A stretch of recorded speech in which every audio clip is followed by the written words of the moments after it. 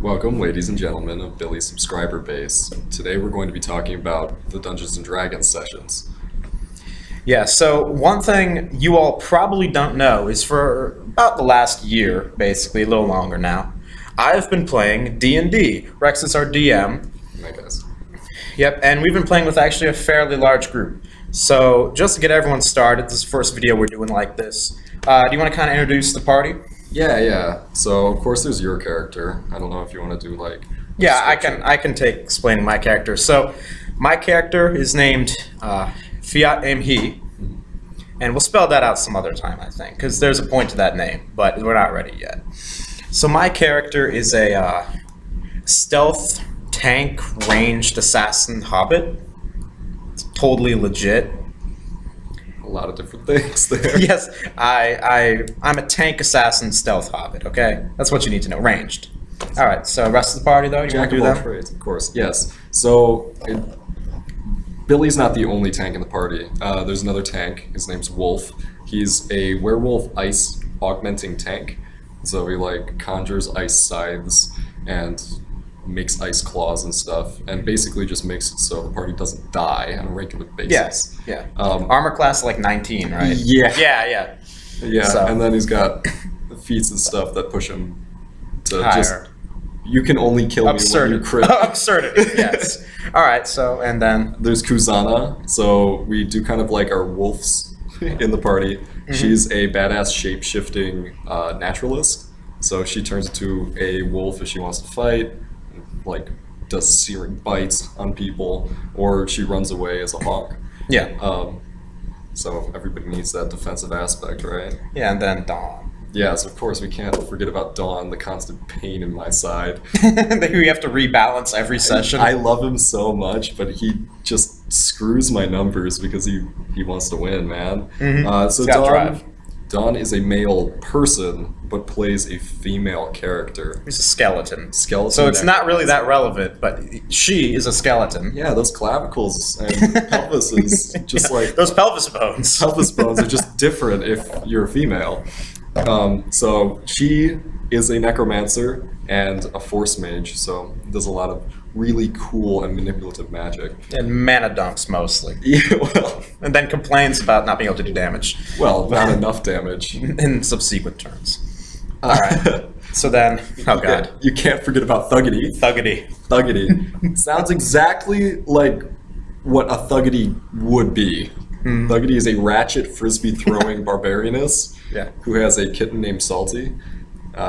Constantly does 1 damage.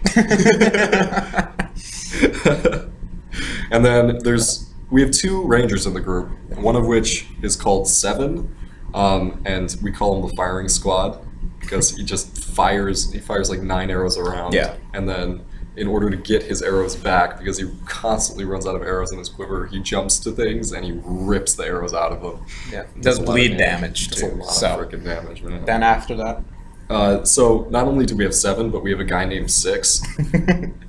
For clarification purposes, we called him Iron 6. Yeah. Which has some ties to a previous quest, but I'm not really going to get into that. Yeah. He's a proud father and weapon master at arms. So. Oh, and his weapon... His weapon's his daughter. It's a long story. We'll tell that story another time, I think. Her name's Nia. She can turn into whatever weapon he wants. Does a lot of damage. She's a sword now. Yeah. He prefers swords. Yeah. But she can turn into whatever. Yeah. And then we have Shori, who's our other ranger, and she is an elf who rides on the back of a war elephant. His name's Richard. Mm-hmm.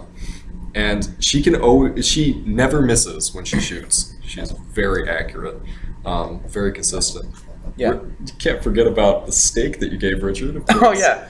No, the steak has its own backstory.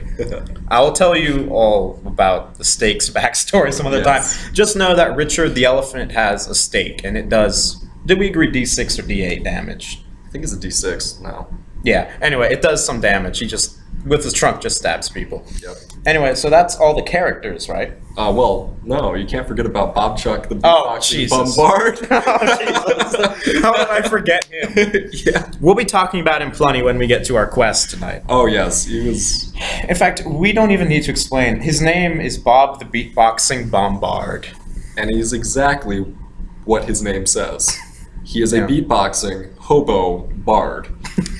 He's got angel wings. Dove storm. We'll explain that He when we get to conjures it. doves. That's all. And he compulsively collects random shit. Yeah. Pocket lands. Pocket Because list, Rex won't give us money. in Thuggity's this drool, quest. and the all-powerful Rock. And the Rock. Freaking love the Rock, man. The Rock. All right. So, do we want to get into the quest we did last night? Yeah, we can. Yeah, There's so- one more character who he sometimes plays with us, he sometimes yeah, doesn't. His name's Deverick, Priest Deverick. He's the true neutral priest. So, like, He's agnostic. he's agnostic. Brother, is this good or bad? I don't know! He does holy magic half the time and unholy magic the other half. No control over it. No, he does not control whether it's holy or unholy. So now we got everyone, right? Absolutely everyone. Absolutely everyone.